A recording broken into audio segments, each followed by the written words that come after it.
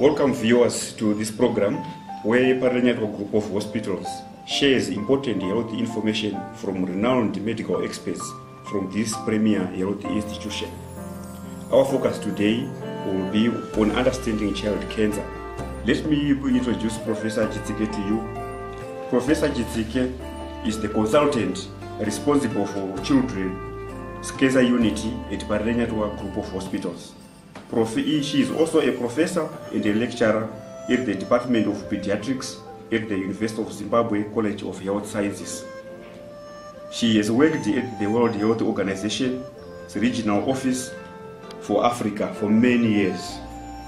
Professor Chitsike sits on a number of boards. For example, the Child Protection Society, St. Giles, Southern Africa AIDS Trust based in South Africa. Professor Chitsike is also an active Rotarian. Welcome, Professor Chitsike, to this program. Thank you very much, Professor Chitsike, for coming. The public has been making a lot of inquiries about child cancer. They really need to understand what child cancer is. Probably, Professor, you may want to share with us what is the understanding of child cancer. Okay. Maybe you start with just a bit of description about cancer. So cancer is a condition where there's abnormal growth of tissues or cells. For example, your eye, instead of your eye developing normally, something goes with the development of the eye and then it might become cancerous. Okay. Now about cancer in children, a lot of people are always very shocked when you say cancer in children. They say, oh, but do children suffer from cancer? Yeah. You see? Yes. They think it's only adults. But in fact, children of all ages suffer from cancer. Okay. Even before they are born, even in the mom's womb, some of them can be diagnosed as having some malignant condition. But the good thing is that it is not common. Okay. You see, cancer in children is very rare. Okay. Compared to all the other health problems like diarrhea, pneumonia, malnutrition. So it is an extremely rare condition. Okay. And it's almost, if you look at all the cancers in Zimbabwe, okay, adults and children would constitute like maybe 5% of all that cancer. Okay. So yeah, it's not common. But it doesn't mean that we don't pay attention to cancer. Because if a family has a child with cancer, you cannot tell them, oh, well, cancer is not very common, let's forget about it, look at other things. A child is a child, whether it's got cancer or not. Okay. Okay. And although I'm saying it's not rare, but in other countries, in Western countries, it's a very common problem in Western countries because with the advancement in those countries, they have managed to rid themselves of common conditions like diarrhea, pneumonia, malnutrition, which we are still battling with. Okay. You know, so maybe in a couple of generations to come, well, not generations, a couple of decades, maybe 20, 30 years, when we get rid of all these common childhood illnesses, then cancer will become a major feature in child health. Thank you very much, Professor. You've been just talking about the general information about cancer in children. Maybe the public would also want to know just the different types of cancer that will commonly affect children in Zimbabwe. Okay. Children's cancers are basically different from adult cancers. Okay. And again, as I said, a lot of cancer depends on the age of the child. So if you look at children under 5, for example, then a common cause of cancer in children under 5 is the eye cancer. It's called retinoblastoma. Okay. You see. So that's a common cancer. And also we have abdominal cancer, cancer of the kidney. Okay. So these are the two commonest tumors in children under 5. Okay. And in older children, we have things like leukemia, like lymphomas, Kaposi sarcoma. So we have other types of cancers in the older children. Okay, okay. Yeah, I think you also experience and guidance living with children. People may also want to know how they detect, how they see that their child could be having one of those types of cancers. You know, I think that is an extremely good question because cancer is curable in children if it's detected early. Okay. So if parents are able to detect cancer in children early and come to the hospital early, then the chances of cure is very high. Okay. Now with the eye cancer, which I said is a common cause of cancer, usually it presents like a white spot in the eye, in the pupil. Okay. White spot. And you know, parents might think there's nothing, you know, it's not a big problem, or they might go to the clinic and they'll be misdiagnosed. Okay. Maybe the clinic will think it's just an infection, they'll be putting eye drops, and you know, it goes on and on. By the time the penny drops, let's say, you know, by the time after a while, then you discover that, you know, that now it was just a white spot, and now it's becoming like a table tennis ball or a pimple. Okay. You know, so it's becoming a swelling. Mm-hmm.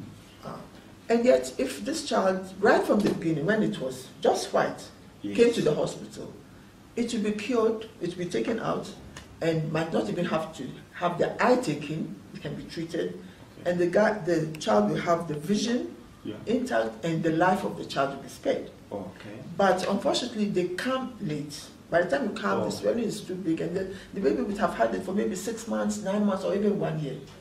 Okay. Where the doctors might want to take out the eye, but the parents are not happy about taking out the eye. They say, oh no, let's go and try traditional medicine. Okay. And by the time they come back, it's too late. The thing would have spread in the brain, you know. So that's the sad part of it. And yet, if it's discovered early, you know, and maybe a hint to the parents to discover it early. I mean, everybody has a mobile. Yes. And there's a camera in the mobile. Yeah. So if you get into the habit of taking photos of your children. Yes. Okay. And if you look at the eyes, if you see there's a difference in the one eye looks white and one eye looks red. Okay. Then there's a problem. Mm-hmm. So the parents can keep checking every 6 months. Yes. They take a photo of the child and they check, or every 3 months. Okay. They can come in. So that's one. And the other one, which is also extremely curable if they come early, is cancer of the abdomen, of the kidney, which is in the abdomen. Okay. Very often, the mother will discover it by chance. Maybe she'll be bathing the child and then she discovers there's a lump or a swelling in the abdomen. But then she feels that the child's not complaining, it's not painful, so it's nothing. So she doesn't come to the hospital. So by the time she comes, the abdomen is already bigger. And then the older children, then we have, like I said, we have leukemias. Those ones are not you may not be able to detect it early. You know, but if you see your child is not well, it's always good to come to the hospital. Because the earlier you come, the better. Okay. And then we also have the Kaposi sarcoma, which is associated with HIV infection. Okay. So it's the one tumor or one cancer that we can cure, we can prevent. If the mother who's pregnant goes for testing for HIV, and she prevents mother-to-child transmission, the baby will not get HIV, and the baby will not get cancer, which is related to HIV, which is called Kaposi sarcoma. So that is one way of.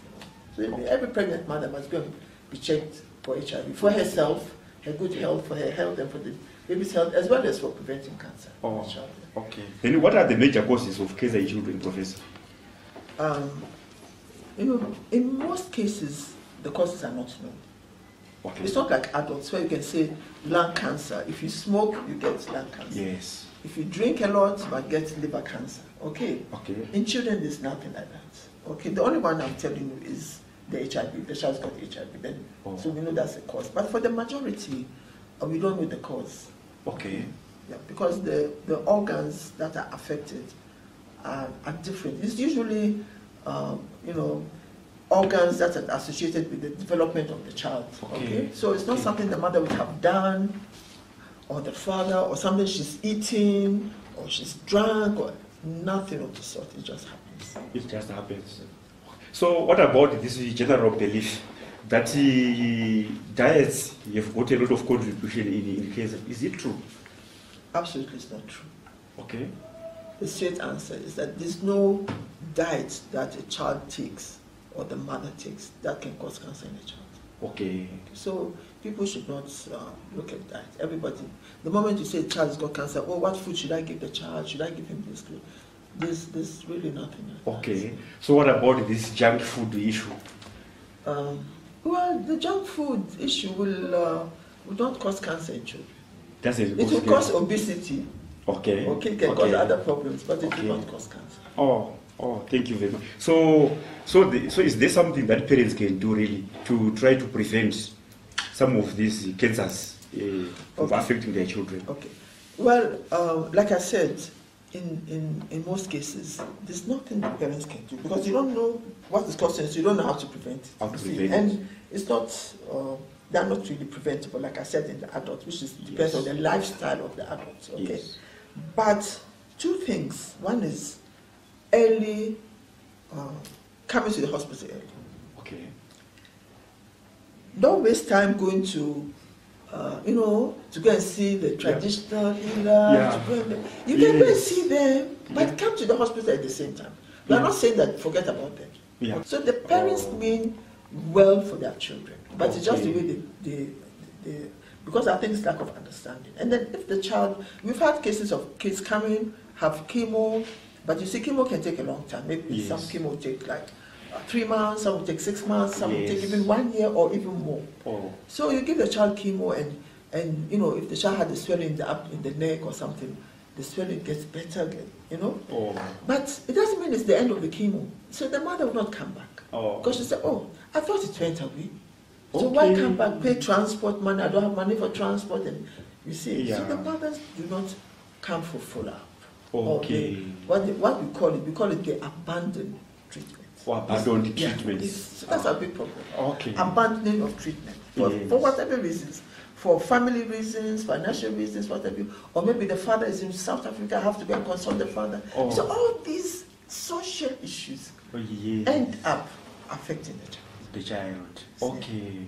Thank you very much, Professor. Then we understand there's the range of children in terms of age varies from probably 0 to 16. Is there a particular age group within that range that is commonly affected by cancers? That's a good question. Like I said, we have, like all age groups are affected. So I really can't say that the ages between this. But what I can say is that if you are between this and this age, this is the likely type of cancer you can get because of your age.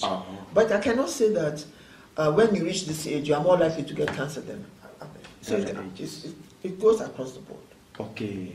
Except that it changes, the type of cancer changes with the age of the child. So what you might get in under 5 might not be common in a 14-year-old child, for example. You get a different type of cancer. Okay. We thought probably the younger ones are more vulnerable to cancer. No, they are all the same. I mean, in terms of childhood, the ages are, there's no particular age. Age group. More, but as I said, it's the type of cancer. Okay.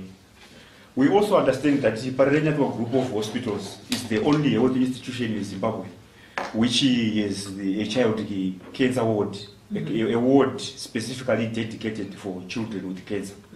How do you then cope up with all children coming from all over Zimbabwe? Well, we managed to cope. Like, this is a tertiary institution. And like you said, it's the only institution in the country where you have a ward dedicated for the management of children with cancer. It doesn't mean that in other regions or other provinces or other hospitals, they never ever treat cancer. They do, but the treatment will not be the same as if you are in a center that is dedicated for that. So it's better, you are better off sending your child who's got cancer to a center like this where we have the surgeons, the radio oncologist, the social worker, the pediatric oncologist, the chemo. We have all the settings in one area. Okay. But if you go to other centers, you will not have all of them. So you'll be doing piecemeal management of the child, which is not good for the child. You know, okay. Eventually, and a lot of these ones, eventually, they come here. At the end of the day, okay. they all come here. You know, and then unfortunately some of the kids die. Then you have the reputation that oh, you know, when you go to Paris they die. Yeah, they but die. It's not. It's because they come late. By the time they come to us, they are already moribund. Oh, you see. okay. So, but we can't refuse any child. You know, to say, oh no, why you were treated outside? You might as well continue. We don't do that. Yes. Okay. So, do you think the support that you are getting then, being the center where you receive most of the children, particularly those who are now serious, yeah. Do you think the support that you are getting is actually adequate to take those children through? Okay, well, you know, from looking at our economic situation, we can never say it's adequate. But just to say something, especially in situations where the economy is poor or is bad, yes, it is better to invest in one center. Okay. Than to invest in many centers for cancer, because you don't have the resources, you don't have the human resources or the facilities. So, so this is centralized care is better because it benefits everybody. It benefits us, the doctors. We tend to see more cases, we have more experience. It benefits the nurses. So everybody benefits at the end of the day when everybody is under one center. Okay. But if it's fragmented, then it's not very effective. Now, to answer your question, whether how do we cope? Like I said, we cope, but a lot of our cases come late. In some centers, they even keep them there for weeks. I don't know why they're kept there. I don't want to name hospitals, but you have a child who goes and spends 4 weeks in a hospital. They're investigating, doing that. Yes. By the time, then they send the child to us. And, these are the cases that distress us because they would have come from other health institutions. Okay. So people should be more aware that the earlier the child is referred for treatment, the better. But again, maybe sometimes there are also financial problems, like maybe they need an investigations they cannot afford. Okay. So we have our kids. Fortunately, we have support from well-wishers, from community, from some NGOs that come and help us. Okay. And we try as much as possible, not to deny a child a treatment because the parents cannot afford. Okay. Because I think that really is, for us doctors, that is our aim, So let's not send the child away. I mean, I can't think of it. Sending the child away because the mother can't pay for X-ray. Yes. It's just not acceptable. It's not acceptable. So we do our best. We even call somebody, oh, please, can you give us $100? Okay. Unfortunately, we can get some people like that. Please, we need this. This mother needs this. We don't have the money, And like I was telling you the other day, we have 1 or 2 people who have adopted our ward. So they come to our ward and say, okay, this is $30. Okay. This is $20. So all these things help. Because sometimes mothers don't even have $4 to buy a drug, for example. Yes. Okay. So we try, So parents should not worry about the money. Okay. I don't know what the parent people will say to me, but please put your child's health first and the money will look for the money later. I think that's very important. I also think that is very important for the health of our children. Yeah. Because particularly those who are having these problems of cancer, we really need to assist. So, Professor, suppose we get somebody today who really wants to support the cancer unity at the Parirenyatwa group of hospitals. Yeah. What would you really say is a key preference that they should think about assisting these children? Yeah, okay, obviously, if you're talking about cancer, you're talking about drugs. Chemotherapy. Okay. Chemo drugs. We do have KISCAN, KISCAN, that helps us with drugs, but unfortunately, there have been some financial constraints and whatever. Okay. So really, if we need, if there are well-wishers for the sake of the children, the sake of the children. For the children. Yeah. Yeah. So we need, assistance with chemo. Yes. We need assistance with blood. So the blood transfusion, because when you have chemo, you also, when you give a child chemo, it can also affect your bone marrow, and so you need blood. And to imagine that the life of this child depends on this blood transfusion, and the parents cannot afford the blood. Yeah. So what do you do? It's really tricky. Are we happy to say that this child should, the child should, should not be saved because the parents cannot afford the lives? Well, there are so many people. Yes, you see, so the public, please, let's just be conscious or sensitive to needs of children with cancer, because the children with cancer are the ones that are neglected. Okay. Mm-hmm. And I must even say that even in our health services, I'm not blaming anybody, because obviously your focus is to save as many children as possible, as opposed to a couple. Yes. So we have Ministry of Health is doing all these vaccinations and all these programs to save the majority of the children in the country. Yes. But the children with cancer might not be reached because their problem is different. Oh. Theirs is intensive, is expensive, yes. And it's not many. So people will say, no, let's forget about cancer in children right now. Let's just, you see, so that is our, so okay, nobody can do everything. So maybe the Ministry of Health is thinking about public health. So yes. But as individuals in the society, in the community, yes. the church groups, the mothers organizations, which other organizations? So many organizations. Yes, so many, yes. Yeah, please, even the corporate bodies, the banks, and all that. Yes. I mean, how much will it cost if we just, be conscious of the need to donate finances for us to buy chemo and to buy blood? These are the two important things. Two important things. Yeah, there are other things like investigations and what have you. It's okay. Sometimes we twist the arms of people, those who do radio. Okay. Radiation. Sorry, not radiation. The X-ray guys, yes. radiology. Yes. We beg them, please, can you do it for free? Can you? Yes. And they're obliged. But how often are you going to keep begging? Yeah, really. So when they see you, they run away. Say, she's coming to beg. Yes. Yeah. But we are begging on behalf of the children. Of the children. So we really need more people to come on board. Yeah. So I'll be very happy if people come. I told you we have angels. Yes. A couple of them that every month they make it a point to come and donate $30. Yes. And that goes a long way. Yeah. To help those as long as we give them money for transport. Oh. So some mothers come and spend 1 month, 2 months here because of the treatment that takes a long time. Yes. And this poor mother has nothing. Oh. How are you going to send her home? Yes. So we give her, but this is for well-wishers, people coming to meet. So okay, you can take this money. So without the members of the public, yes, our children will, what's the word? Will be deprived of living to the full. Live their life to the full. We understand really a lot of support really is required in that specific area. I also understand that you now have a lot of experience in this area of child cancer.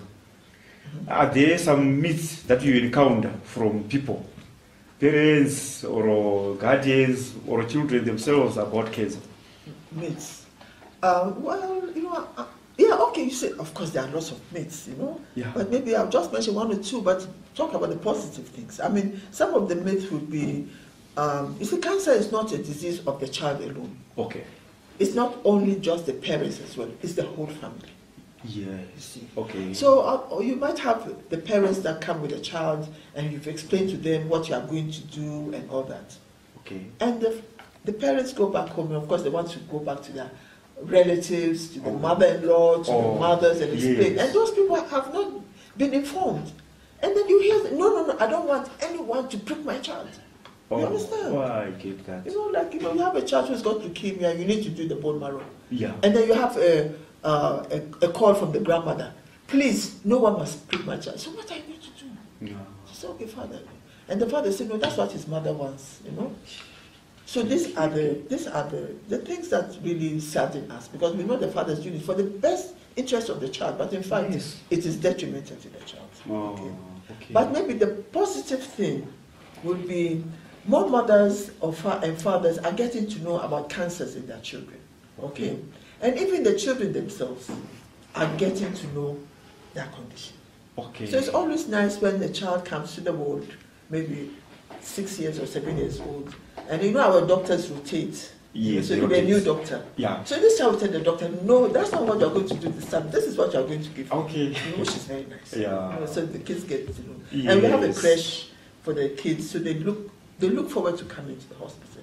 Because there's a creche, there are volunteers to come and play with them, draw with them. We have TV, we have cartoons, we have food. People donate mahewu, they donate biscuits. So the children look forward to coming. And that's sweet, so we try to make the life of the children, comfortable. And then there are toys.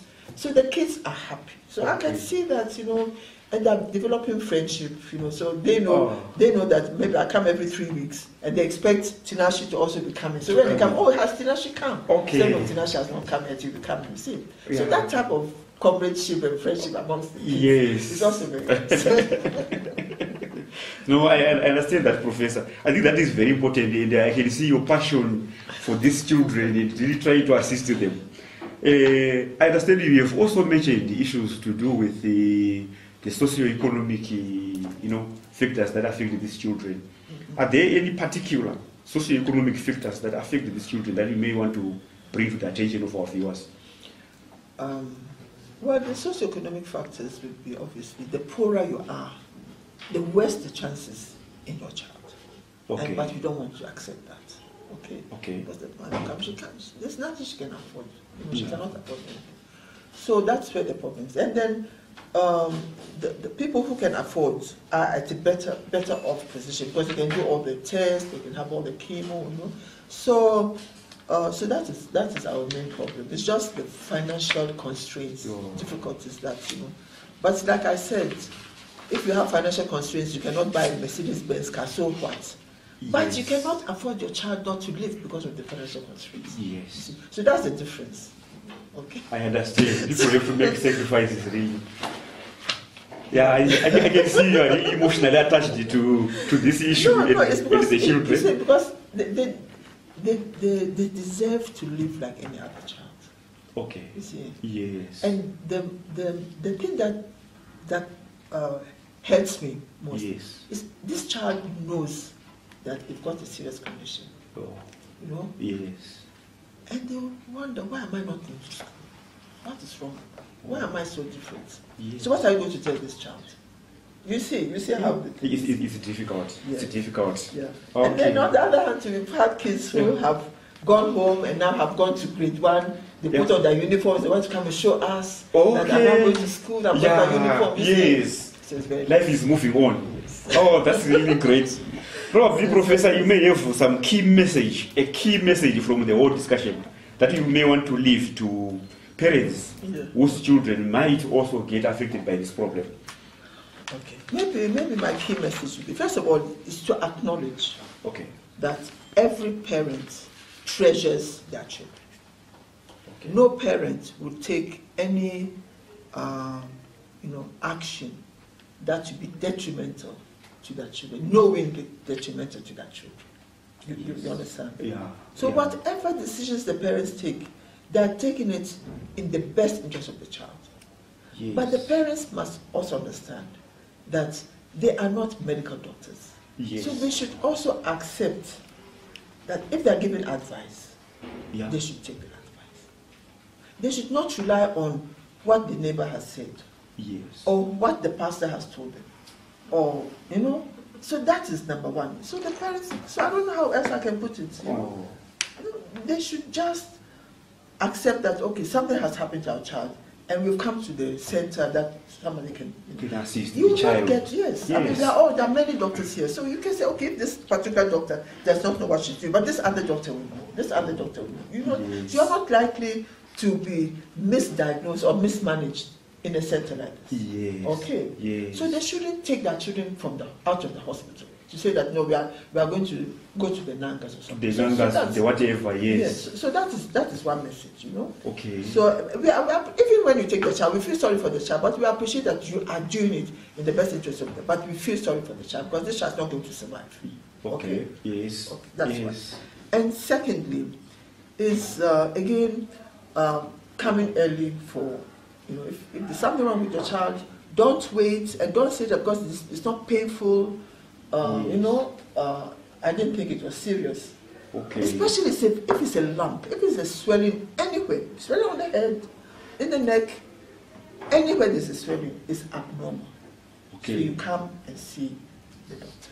Okay. Or if the child is bleeding from the gums, you see my child brushes the teeth, and then there's a lot of blood coming out, then you come. The child's got leukemia, it's got blood cancer. Okay. So that is the second message. Early, coming to the hospital. To hospital. Mm-hmm. And the third message is not to abandon the treatment, not to stop halfway and discontinue the treatment. Okay. Mm-hmm. Mm-hmm. So I think these are the three main messages that I can...